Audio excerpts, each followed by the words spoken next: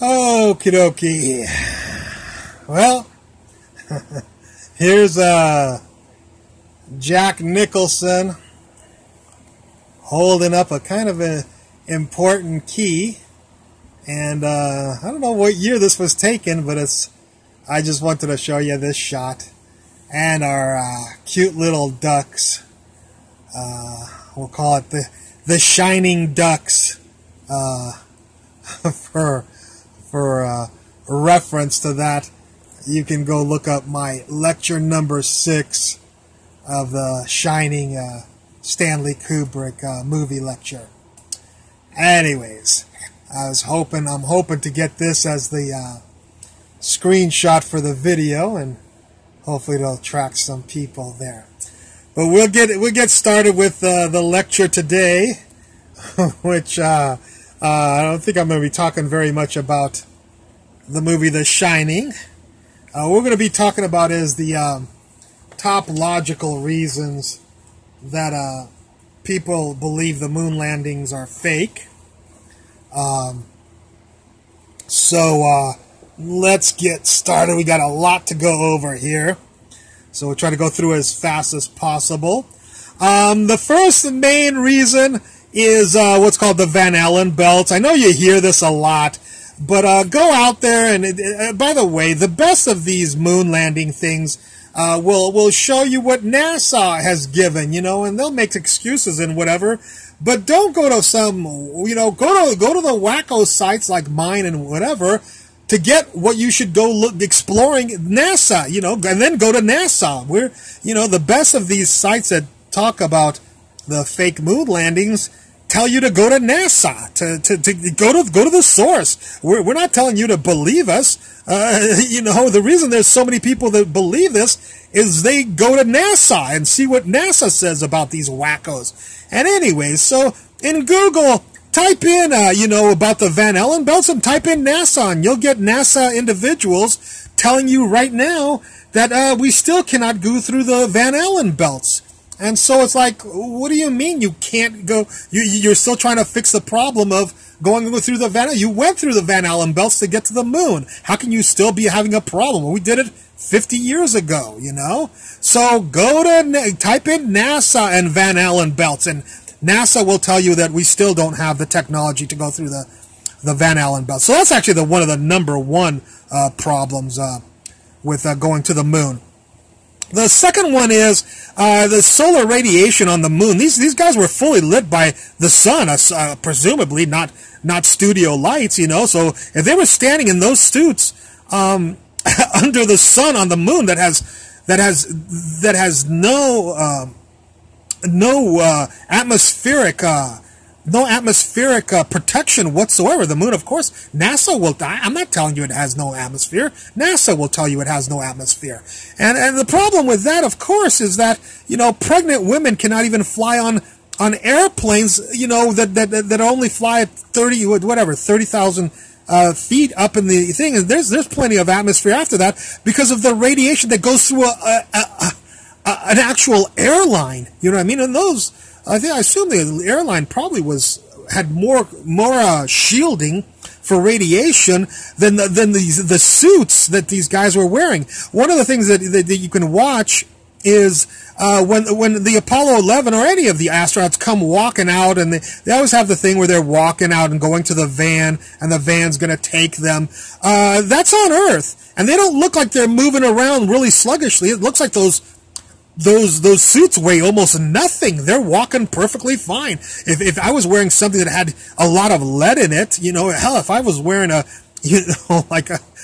even people, you can see cops who wear bulletproof vests, they even kind of are a little bit sluggish. Those things are heavy. They're soldiers, let alone the amount of lead that you'd have to be wearing to protect yourself on the moon with no atmosphere and getting full blast of solar radiation.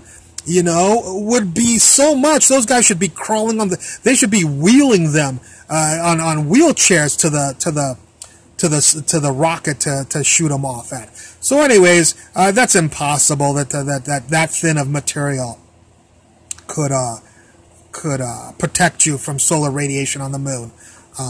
Anyways, the third one is I have a lecture that ukulele and Neil Armstrong that I got from a Hawaiian book about Hawaii. It wasn't even about the moonshot, and they were proud that they had one page on the astronauts were there. Of course, the astronauts, the Apollo 11 landed near Hawaii miraculously, somehow with no kind of jet engines on the return entry. They landed perfectly on the near the Hawaiian Islands, where President Nixon was already there waiting for them on the USS Hornet. So that means that they knew that they were going to land in Hawaii, which, with all the friction and, again, this was not the space shuttle where you can control it, its flight thing.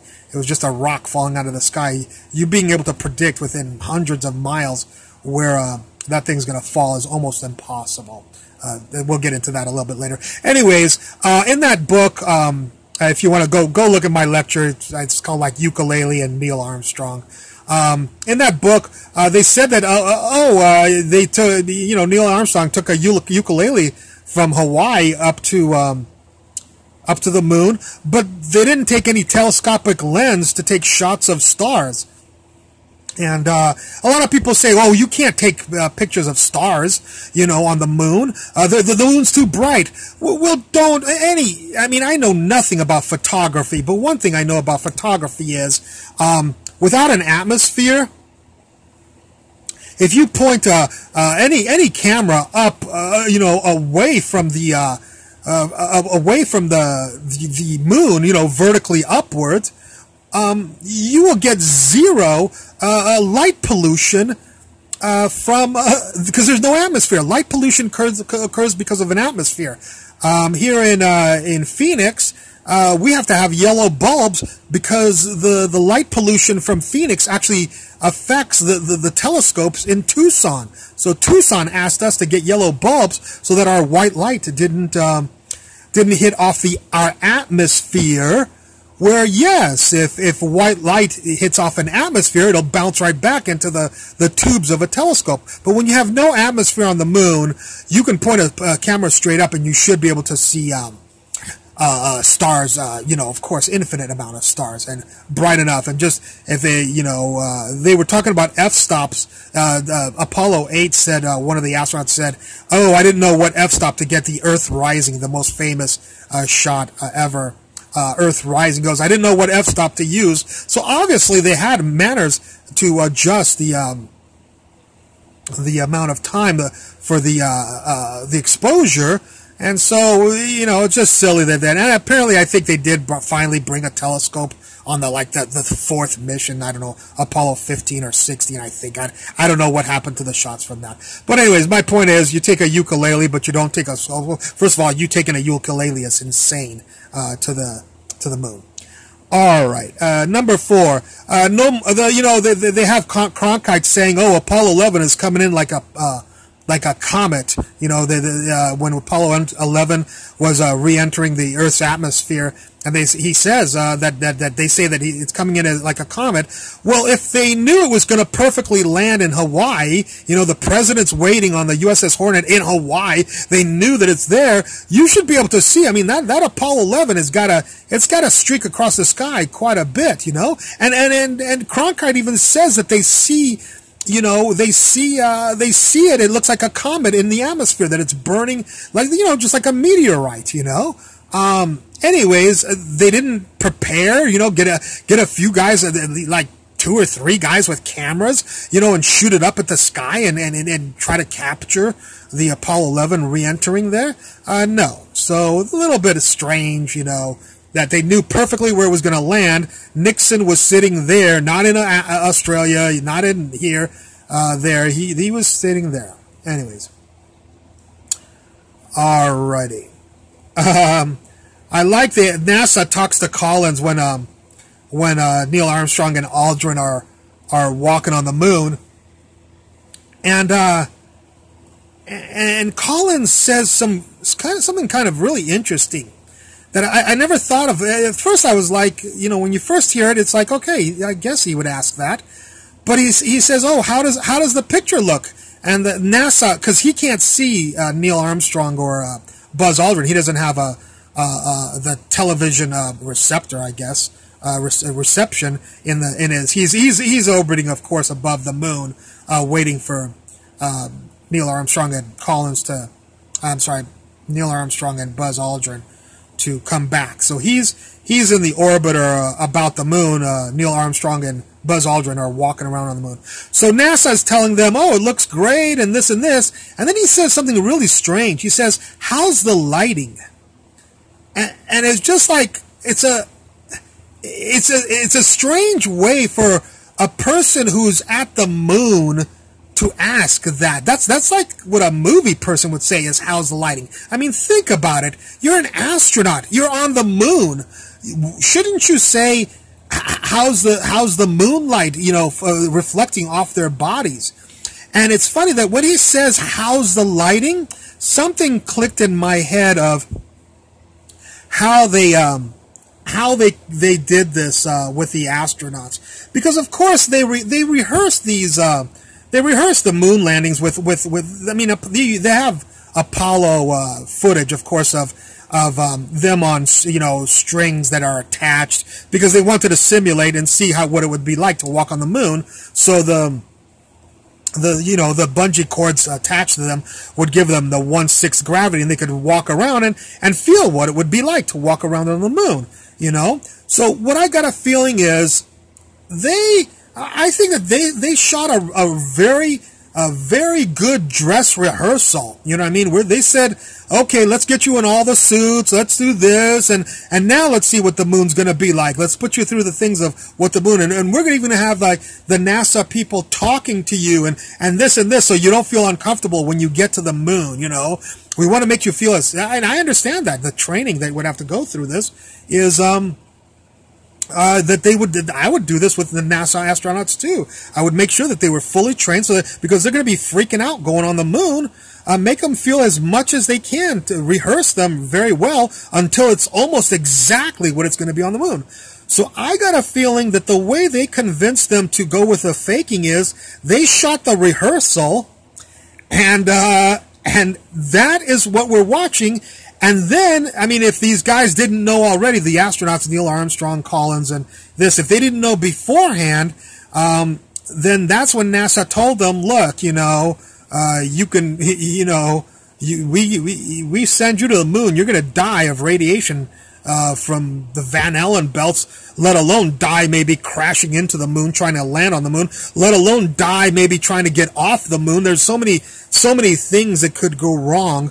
So do you want to die, or do you want to shoot? Or the other thing they could have said is, do you want to die like the Apollo 1 astronauts that we killed on purpose because Gus Grissom was so angry at how he hung a lemon on the land of the capsule.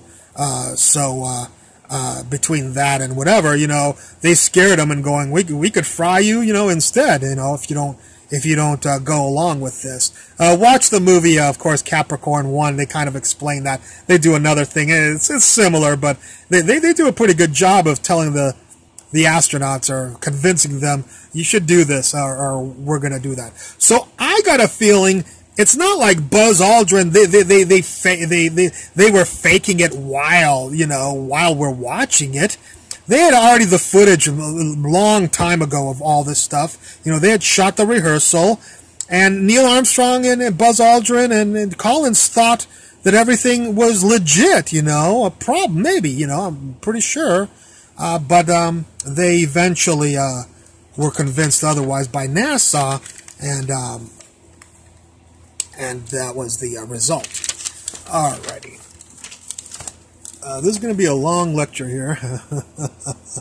Let's take a look at some of the notes here. Okay, watch this again. Don't listen to me. Go and watch the after interview of Neil Armstrong, Buzz Aldrin. We're talking about I don't know, it was probably a month, 2 months after they came home from the moon, supposedly. Go watch that interview. It's just terrible, I mean, you can tell these people have been through hell. They're not happy to be from the They're not happy to have gone to the moon, have lived through it. I would be dancing a fit of joy if I had gone to the moon and survived all the lucky things that they did. We'll go watch the after interview, and millions of people have seen that, and just that alone has destroyed their idea of that we went to the moon. When they take off from the moon, you have like a 10,000 pound force of engine roaring, and even though there's a vacuum on the moon, the vibrations alone of a 10,000 pound force engine rattling the inside of the cabin should have made some sort of noise inside the cabin. And there is no noise in there. A lot of people might say, well, the cabin was depressurized, so any noise in the cabin wouldn't have gone through their suits. Okay, that's fine. Then if that's true, that the cabin was depressurized and no noise can go through the suit, watch. They have one of the Apollos where they're hammering a steel bar into the moon, and that the way NASA explains that you can hear the hammer hit the steel bar. NASA says, oh well, the vibration through the suit went into the mouthpiece, the mic piece inside the suit, so that's why you can hear the hammer, is because, which is idiotic. Ask any sound engineer and he'll tell you no, that won't happen. But so you're either lying here or you're lying here. If a hammer can vibrate through a suit and get to the mic of the astronaut, then a 10,000 pound engine vibrating the seat and the walls of the thing, vibrating it like crazy, should obviously go into the microphone, and there is no sound from that. I have one of that in the Shining lecture where the three of them are in the car traveling to the hotel, Jack Nicholson in this, and there's no sound from the car, even though the car window is open. And those Volkswagen old Volkswagens in the 80s used to make hellacious noise, So I don't know if that was a point from Kubrick that something was wrong. I'm sure he watched all the footage from NASA. I just learned, there's all these shows now trying to reprogram all the current generation to believe we went to the moon. And one of the things that Cronkite said, which was kind of interesting in one of the programs, is 160 feet cubed cabin was in Apollo 11. And you think about 160 feet cubed, 5 cubed is 125, 6 cubed I think is like 196. So you're looking at a room that's literally 6 feet by, at the most 6 feet by 6 feet by 6 feet. I don't know how 3 guys can put on a suit, and some of them sometimes are wearing the suit, sometimes they're not wearing the suit. In that kind of thing, I would love to see them putting the suit on and off in a 160-foot cubed cabin. Go look at this is not the logical things. Well, it is logical. Go look at the pictures of the, go look at the pictures of the lander on the moon. I mean, you have warped panels that don't even let it are bulging and are not even sealed to the edge of the thing. Basically, this is under just lander construction. Look at the meaty part of the lander, and you've got panels. People go over it if you type that up on YouTube. And again, use NASA photographs. Don't use wacko people's photographs. Go to NASA and get the photographs yourself. I had one friend that I showed him that, and he goes, that's the fake one, right? That's the one like in the Smithsonian. I go, no, those are shots that are supposed to have taken place on the moon. And he was he's not 100%. Hopefully this lecture will 100% convince him that it's silly that something would be engineered like that or could even survive that. Anyways, Of course, here's more picture stuff. The flag waving. There's a million things about this. There's no burn hole under the lander. You know, the lander, when it landed, of course, had to burn, you know, to land softly. And there's no burn hole under the lander. When it was burning under the lander, obviously it would shoot moon dust up. The same moon dust that you see the footprint in. You know, that moon dust is going to pop up, and the dust is going to fall onto the pads on the landers. You know, if you look at those gold pads, there's no moon dust whatsoever. It's silly. I mean, couldn't they have didn't they think this through, thrown a little bit of moon dust on top of those things? Come on, you know, it's just like, they were really dumb. I guess they just thought that the American public was dumb. The other thing that I think I'm the only, well, I think some other people have mentioned this. They're running on the moon, falling down, driving the moon buggy like they're on a San Diego, you know, dunes on the beach. They're driving the moon buggy like crazy, spinning dust and whatever. I mean, if you fall and rip your suit, and I assume those suits are not, you know, made out of lead again, because when I see the astronauts walking to the van to go to get launched, they're walking like they're wearing a Halloween costume. So those are not heavy fiber suits.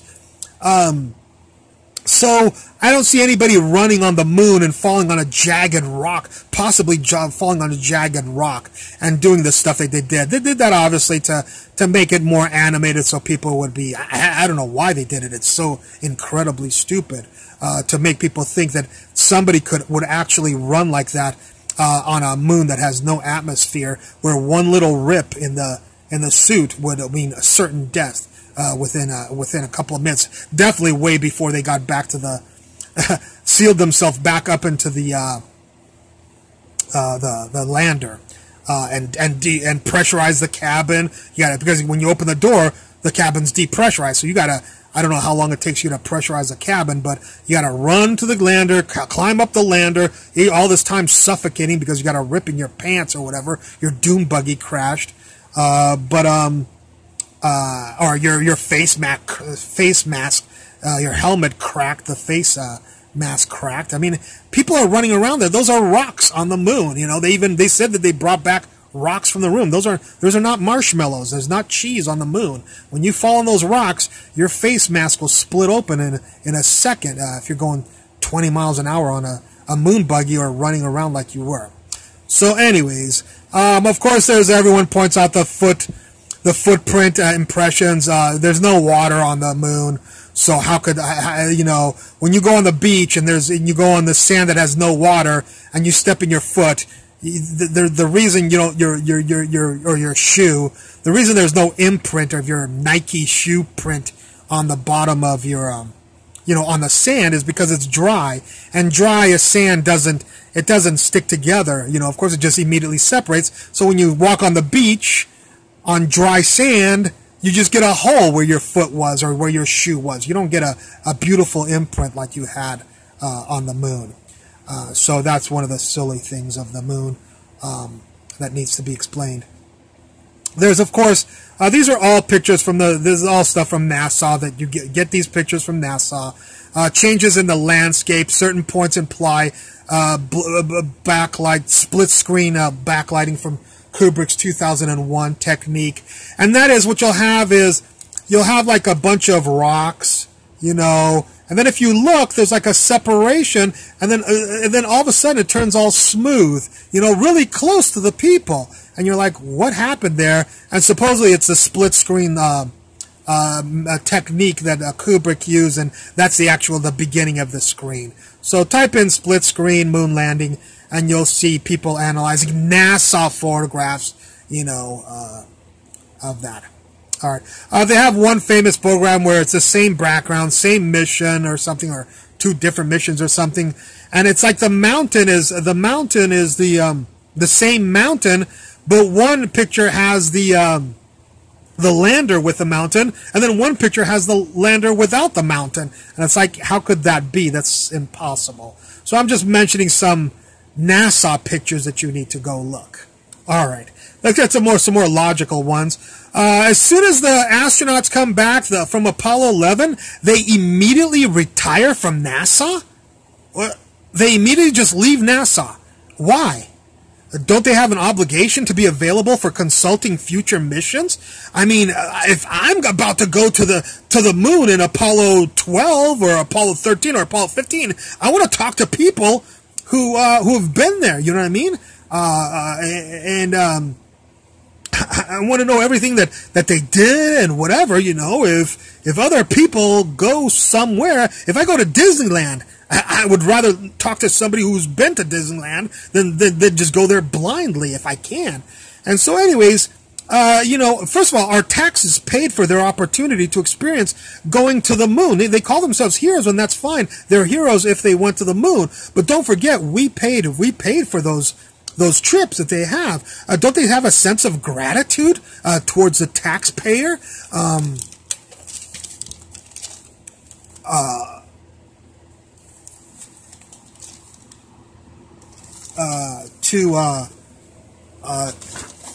Don't they have a sense of gratitude?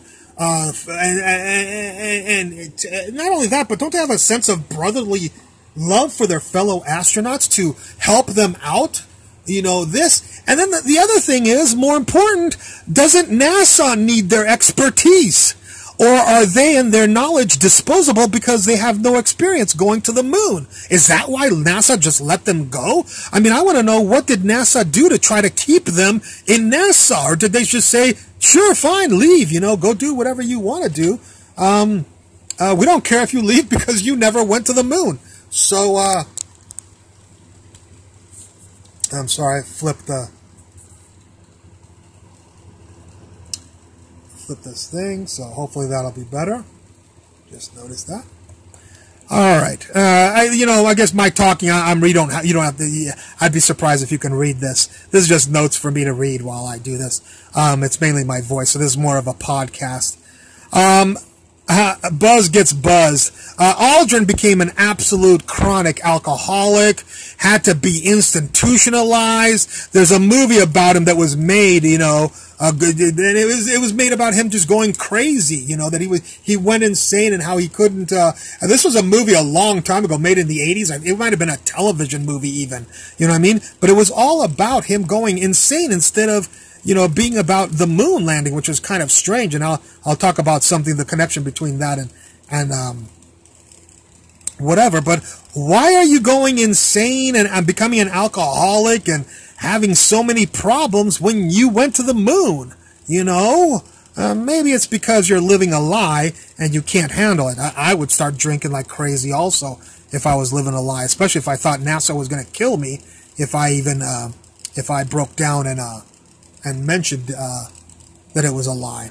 That's a lot of stress to live year after year not knowing if somebody's going to snuff you out because you know something that people don't, you know, those people don't want you to know.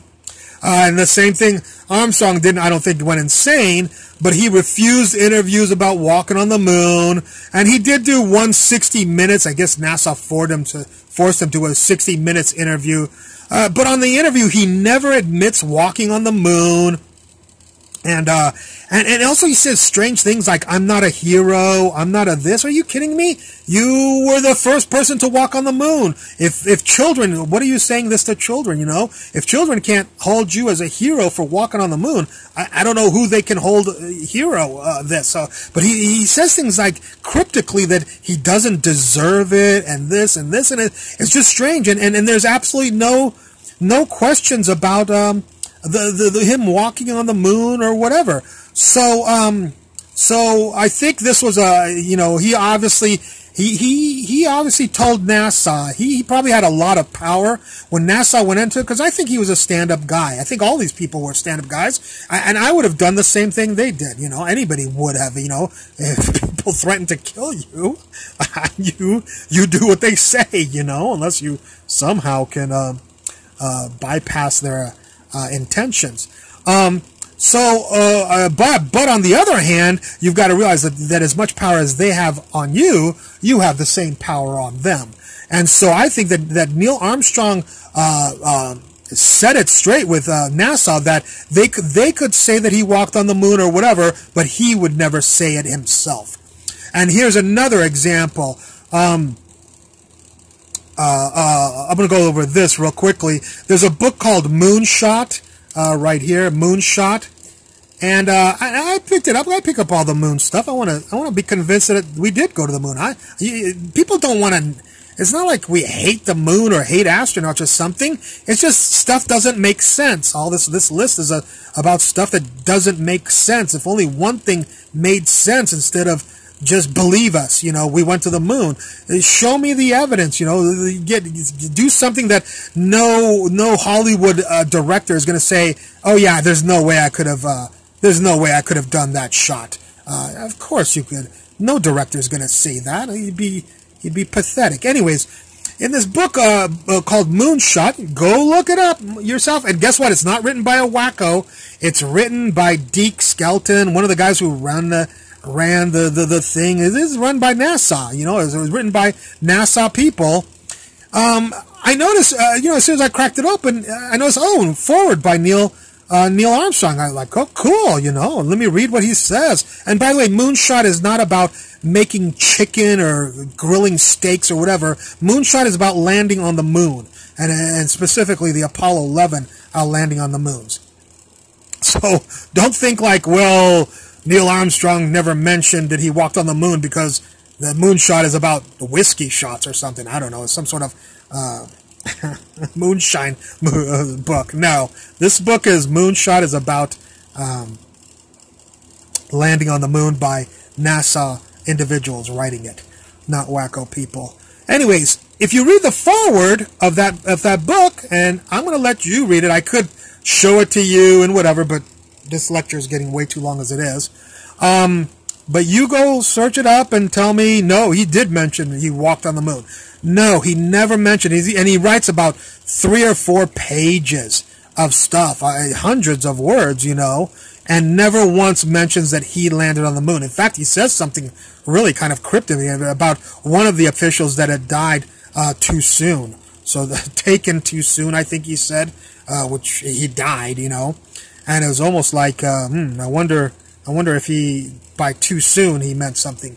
The other thing you need to watch, of course, is just very famous, is the 1994 White House speech that Neil Armstrong talks in front of the kids and the press, where he says, remove truth's something veil or whatever, and people are like, what is he talking about?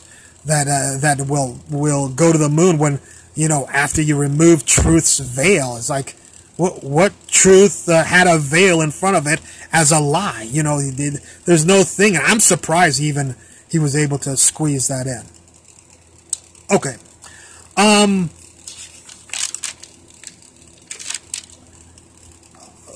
I was sitting in just recently and watching the movie First Man, and there's been no Hollywood movie made about Armstrong or Aldrin or Collins, except for the Aldrin crazy movie about him going crazy but not going onto the moon, until 2019. And Neil Armstrong died in 2012. The guy who directed First Man, about the movie about Neil Armstrong, he also directed La La Land, which had Ryan Gosling. I read an article of him talking about First Man and Ryan Gosling, and he said, "Oh, we had Ryan Gosling idea as Neil Armstrong before we even started making La La Land, or even had him thought of him for La La Land or whatever before." And I'm like, wait a second, like La La Land came out like something like 2016 or something. And if you go before that, it probably took a couple of years for pre-production, post-production, all that, filming it. It's a pretty entailed musical. You're going like, came out 2016, that means that, the filming and all the production of it probably took until 2014, and we're talking about even before that. You might even be talking about 2013 when they were talking about making the movie about Neil Armstrong. And I'm like, what made people say, hey, he's dead, let's make a movie about Neil Armstrong, And I know a lot of people go, well, when people die, let's make a movie about him. This is the greatest man on earth that did the greatest feat on earth and went to the moon and whatever, and you wait 50 years to make a movie about him? No. The reason you had to wait 50 years to make a movie about him is because I'm sure that if you even tried to make a movie about him before, he would have been very pissed, or you had some sort of contract with him that you couldn't do it. So once he was dead and able to roll over in his grave, had a movie about him walking on the moon, then you could do that. Alright, we're almost done here. The last page here.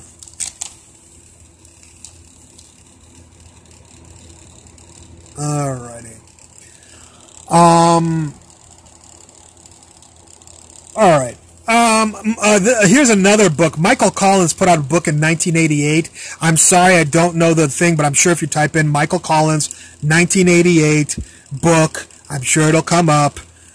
Anyways, so again, I love moon stuff. There's no better. NASA has not made more money. NASA makes millions of dollars off us supposed wackos, you know, because we want to go to Michael Collins' book. We want to go to Neil Armstrong's book. We want to go to NASA pictures. We go to the source. We don't listen to wackos. If we listen to wackos like me or whatever, we just listen to them for the idea, but we immediately go out and confirm like a good police detective. We don't just accept things, you know. We go out and confirm it and go, oh yeah, NASA did do this. Michael Collins' book did do this.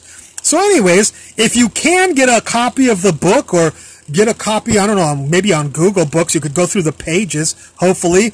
This is 1988. 1988 is what? 69? 69, it's almost 20 years after the moon landing. And by the way, it's not a cooking book, Michael Collins' cooking book, Michael Collins' favorite, you know, albums, you know, Michael Collins. It's a book about him landing on the moon.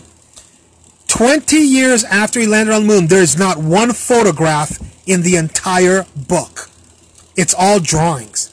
And I was like, the publishers thought that little of Michael Collins that they didn't even, I mean, at least a shot of him, like, it's incredible that the publishers didn't allow one photograph. I guess you guys will have to come back and say, well, do you know how expensive it is to put photographs? Oh, I guess no photographs were put in books before 1988. It's like, it doesn't work, you know? Again, that's why I call this a logical thing. Is like, come on, listen to your guys saying things like, yeah, a book made by one of the guys that went on the Apollo 11 mission 20 years after, about him going to the moon, doesn't have one photograph in it. Come on. It's like, give me a break. Anyways. Alright. Real quickly, there's a really thing about, I have a problem with stars. I really have a problem with when they just show the blackness of space and the blackness of the moon, but no stars, you know. So people can be like, well, the Earth is bright. That's why you can't see the stars, you know. Fine, turn the camera then away from the Earth. There's no atmosphere. You should be able to see billions of stars. Leave the exposure. You're inside the space station. You're inside a capsule. Can you get one of the windows to be pointing away from the Earth and leave the exposure on for a long time, you know, and get a shot of the stars? Of course you can't, because, you know, if you take a shot of the stars, we would know that, you know, you can't, first of all, because you're not there, you know what I mean? And if you say, oh, this is a shot of the stars, astronomers will immediately say, no, that's not the star thing, you made that up, you know what I mean? That's not the star map that you would see if you were in a capsule going to the moon or orbiting the Earth. So, but even on top of that, you guys still might be saying, well, Vince, no, you can't see stars out in space, which is, well, the Apollo 8, go listen to again, go to the astronauts. They'll tell you. They tell you that they have to tell you they're lying. Just like, you know, when a police questions somebody, if he questions them really well, he can get them in a lie. It's the same. It's a police investigation. People put the word conspiracy to mean wacko, you know what I mean? When conspiracy is actually a legal term, you know. But no, it's a police investigation. But it's a police investigation where the astronauts are just saying what they want. So the Apollo 8 astronauts, go look at the... there was recently a show on the Apollo 8 astronauts that just came out. Again, this is July 2019. And it's on the Apollo 8. It's by POV on the public station if you want, but I'm sure you can find them. You know, you go look at and these are Apollo 8 astronauts that are still alive like today now. You know, and they said that when they went to the dark side of the moon, they looked at the stars and they said there's more stars than you can imagine. It was amazing. Oh my God, the stars were so beautiful. So many stars. So why don't you take a picture of them? You know, you take the picture of the Earthrise, but you won't take, you know, put a long exposure or whatever you have to do to see. Give me a fuzzy picture of the stars, whatever you have to do. But this is what is interesting. As you hear that and you go, oh, okay. The astronauts did see stars, you know, but you can't get them on film. But this is the problem. If you go look at that interview that I told you at the very beginning, I told you very close to the beginning, I said there's an interview with right after Neil, Buzz, and Collins came back, about a month after they came back from Apollo 11 mission. If you go look at that, one of the newsmen asks something like, what did the stars look like? You know, could you see the stars or something? And nobody is like, I don't think anybody is answering him. And then somebody answers him, but then Collins blurts out, he goes, I don't think I remember seeing stars. And look at Neil. I'm sure shocked that they didn't cut it out. Neil stares at Collins like he's about to cut his throat. I mean, he's so pissed that Collins said that he couldn't remember. I'm not even sure what the problem is there with him saying that. So again, you have Apollo 8, which was before Apollo 11 astronauts saying there's billions and billions of bright stars. And then you have Apollo 11 after saying, oh, no, there's no stars. There was no stars in the sky. You couldn't see any stars. You know, again, logic. You know, come on. It's like, all right, the last point, which again, it's so funny that, you know, if you're a policeman and you have a convict and he's just talking his head off, you know, you just need to sit there and the more he talks, the more you can convict him if he's guilty, you know what I mean? Because he's going to hang himself with his own tongue, as they said in the 10 Commandments, you know, a movie. You're going to hang yourself with your own tongue. So I watched all the NASA's making a mint off of me and a lot of these people, because we watch all this stuff because, you know, we want you to say, that.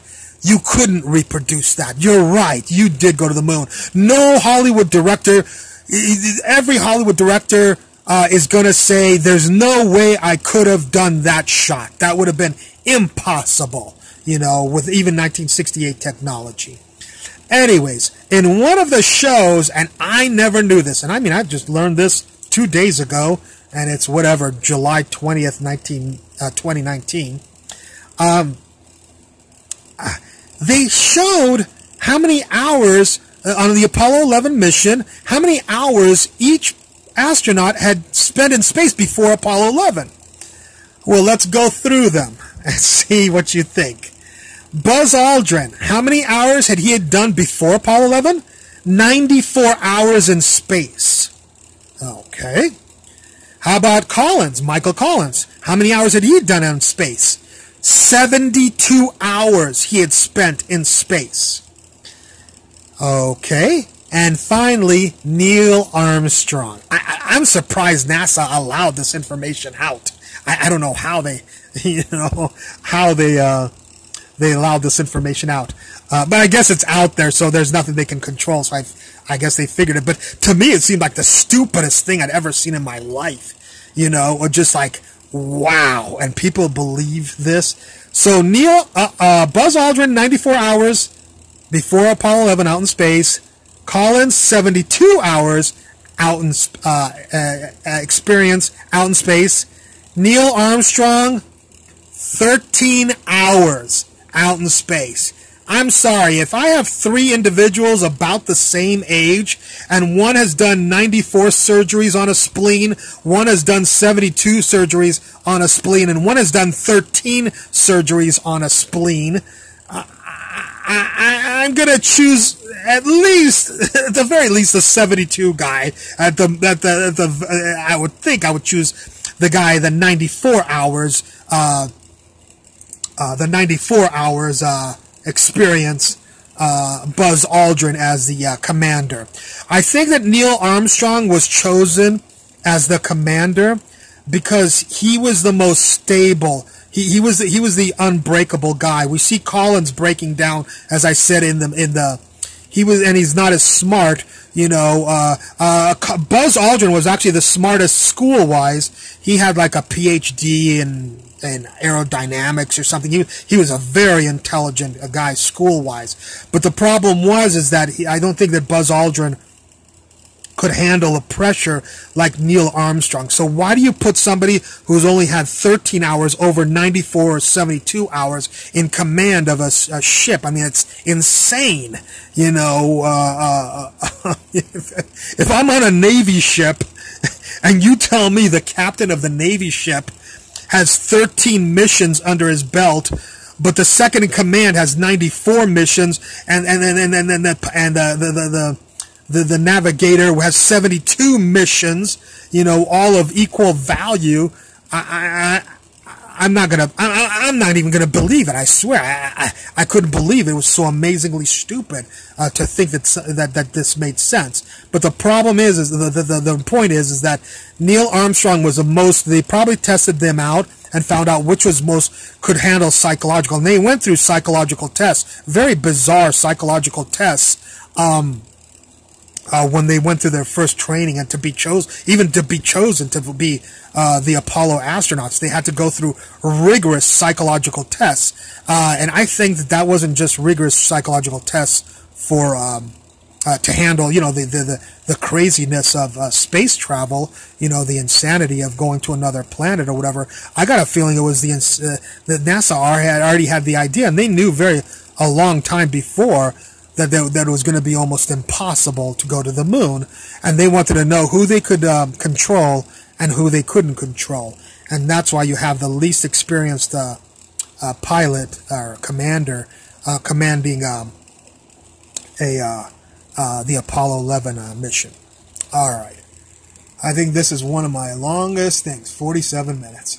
Well, if you stuck it out to the end, congratulations.